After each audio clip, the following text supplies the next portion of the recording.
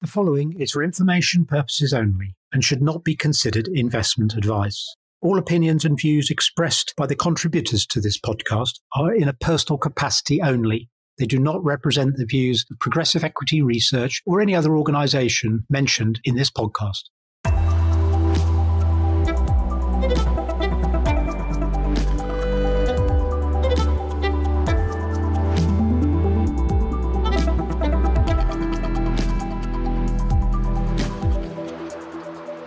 So it is Friday, the 23rd of August. Jeremy, welcome back. Good to have you here again. Hi, Gareth. Yeah. Good to chat, and interested to hear what you think's been going on this week. Obviously got Jackson Hole that we'll talk about a bit, but interested to understand more broadly what you think the markets are thinking and where we might be heading. Okay. Well, as you say, I think attention will be very much focused, certainly today and probably into next week and beyond, in terms of the implications of what's going on at the central bankers' marshmallow roasting fest at Jackson Hole. And today we get a speech from Jay Powell, which goes out 3:00 our time, I believe. And I think it really centres on investor opinion wavering around whether the US economy is experiencing a soft landing or is going to carry on and reach a hard landing. And specifically, the concern is whether the Federal Reserve has left it too late to release its foot from the monetary brakes by reducing interest rates and reversing quantitative tightening and doing all that stuff, or whether it is executing the perfect, immaculate soft landing that has been written about, derided, but has now, I would argue, become the consensual view of financial markets. So that's kind of priced in, you think, for a soft landing? Yes. Yeah. I mean, bond markets are now discounting a pretty sharp trajectory of rate cuts into the remainder of this year and beyond. And stock markets, well, we've had the wobble of a few weeks ago on the back of the Japanese carry trade worries. But that has been a remarkably quick recovery in confidence and sentiment. And while we haven't reached new highs, so I think sort of the bears would point out we're at lower highs, confidence in financial markets have been restored. However, recent labour market revisions, I think released yesterday or the day before by the Bureau of Labour Statistics, amplify the concern here, showing that these employment trends have been quite a bit weaker than previously reported by the official payroll data. So they've been revising previous figures downwards, which suggests the market hasn't been quite as strong as we thought. Yes. While market confidence has been resumed, we've had a wobble. We haven't reached previous highs, and the bond market is certainly in I would say, still a more bearish view of the world than the stock market. But generally, there just seems to be a consensual view that the soft landing is where we're heading. What I would concur with is that we are now at the beginning of a Federal Reserve rate cutting cycle. And while that might be getting investors in a more positive frame of mind, I think a brief glance at stock market history might suggest an alternative outcome. So just looking at the last three occasions the Fed initiated a rate cutting cycle, well, they were in November 2000, June 2007, and October 2019. And within 6 to 9 months of each of those dates, the market had quite major corrections. So the history hasn't been good for this phase in the rate increase and then cutting cycle. But the equity markets are at least this time hoping it's going to be different. But the bond market's been a bit more cautious. I would say so, yeah. And behind all this, we've got a continuing weaker dollar, which we've spoken about before. But the dollar is now approaching the psychologically and I would say technically significant support level of 100 on its trade-weighted DXY average. And in that context, bring it back to the UK, sterling has strengthened again this week. We're back sort of at 131.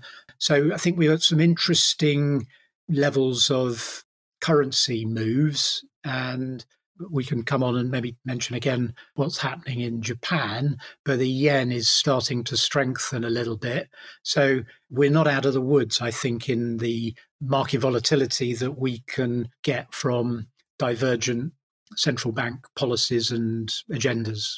And highly relevant, I guess, at a moment when central bankers are coming together for this symposium in Jackson Hole currently.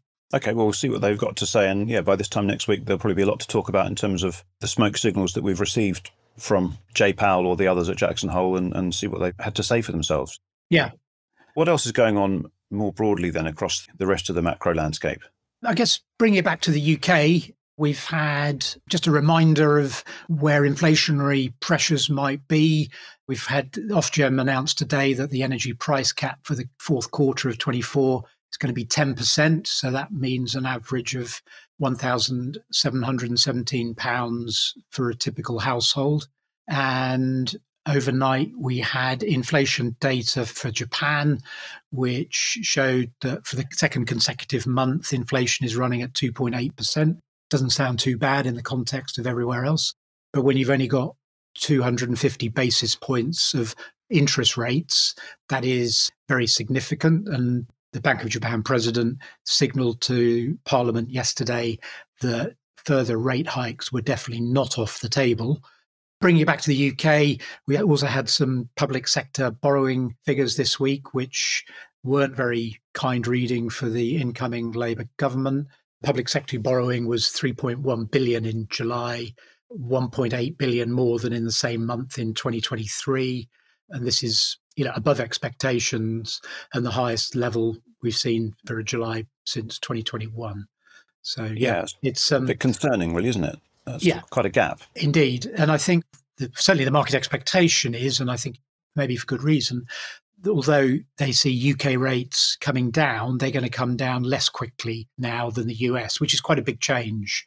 And one of the reasons I think why we've seen this pop up in the value of sterling relative to the dollar. Okay, thanks for that. And yeah, we'll catch up on the big points there next week. So what about the UK this week? What have you been looking at? Yeah, the UK small cap landscape has continued to excite and surprise. There's been quite a lot of news actually from the progressive client roster. We had a good contract extension for Beeks, its cloud computing platforms. They had an extension from the JSE, the Johannesburg Stock Exchange, which was well received.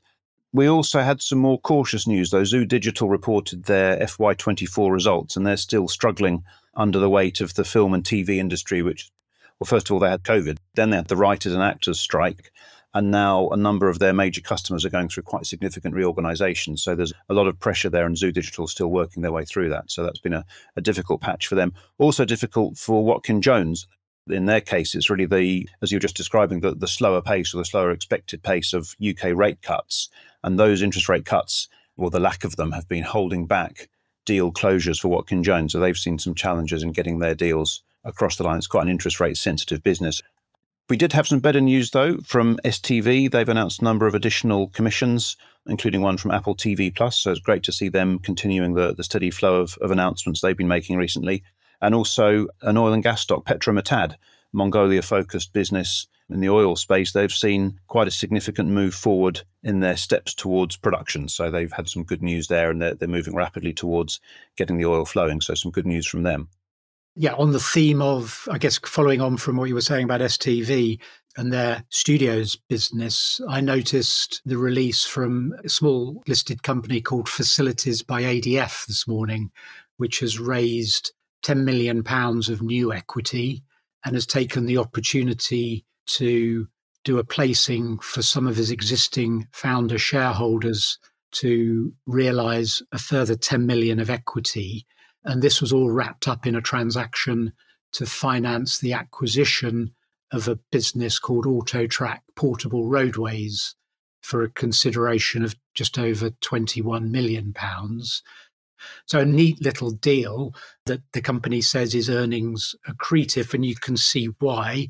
Facilities ADF provide trailers and other facilities for TV and film production companies in the UK. The overall value of this company is only about 40 million quid.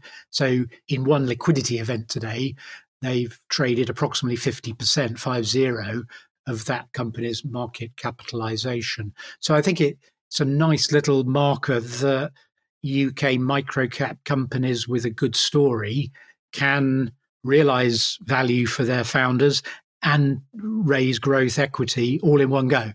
No, it's great to hear. I mean, it does sound like an interesting deal, but also good to hear that UK markets are open for the right deal. There is money there, and both companies can raise new capital and founders. Although I think, did you mention that these founders have actually left the business already, so they're not currently involved? Yeah, I think there was a handover at or slightly before the IPO. So it's a company I think sort of arrived on the stock market with a bit of a built-in overhang, if you like. Right. Okay.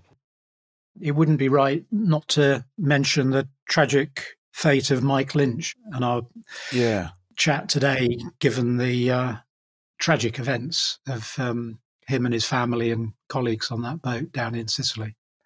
Yeah, very sad. I mean, I didn't know Mike well. I'd looked at autonomy and spoken occasionally to him in the context of that business. And he was certainly very, very talented, hugely driven guy. And what he achieved was very significant. So, yeah, he will be missed very much across the UK tech scene. The tragedy would be that he, is still a relatively young man, and he would have had a decade or two at least of what one would imagine to be an enhanced determination to spread the word and invest behind budding UK technology companies and to add so much to the UK tech scene. And I think that's a tragic loss for all of us. Absolutely agreed. Okay, and then turning to next week. Well, I was going to say it's a quiet week next week, which it does look like it was, but I'd caveat that because I think the last time I said that 2 or 3 weeks ago, we had the most almighty ructions in financial markets with this sort of unwinding of the carry trade. But it is a quiet week. We're yet to find out what comes out of Jackson Hole, of course. But indeed, yes. So Thursday we get the US second quarter GDP data, the second estimate of which should show that we get actually quite a robust 2.8% GDP growth coming out of the US. So that looks pretty nailed on. And then Friday, we get European inflation data for August, which should see an improved number of 2.3% from 2.6%. And then on the same day, we get the core PCE inflation data, supposedly the Fed's favored measure of inflation, which is going to show pretty well unchanged 2.6% year-on-year figure for the month of July. Good. And let's hope Jay Powell doesn't change things in the meantime, and that can indeed be a quiet week. So we'll catch up this time next Friday. Talk to you then. Okay. Thanks a lot. Bye. Bye. Brought to you by Progressive Equity.